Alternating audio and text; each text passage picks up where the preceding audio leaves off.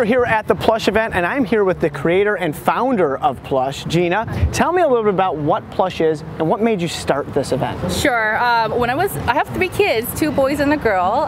My oldest, he's 6, and when I was pregnant with him, I found myself on the internet searching for products non-stop, and I was just inundated with just so many products. Because how do you know which one is the one to use? Exactly. I mean, there are, what, 10,000 strollers, 10,000 everything, right? Diaper bags. And so I just started doing a lot of research, and I realized that there has to be one location, an upscale, nice show that celebrates parents with some of only the best vendors that are going to be out there. So that's how I started PLUSH. And how has it evolved over the years? Sure. Well, we started with just about 45 vendors, and it's just gone growing, and it's just been growing and growing.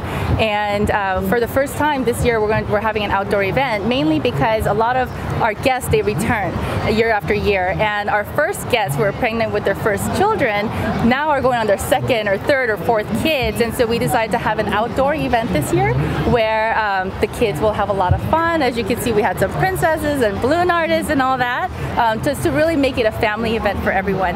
Very cool. And I don't know, is PLUSH only in Los Angeles or is it in other cities?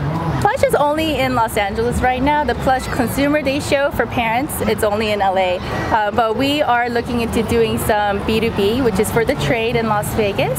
And then hopefully maybe we could take this show nationally someday. Take this show on the road. Well, I'm totally with you.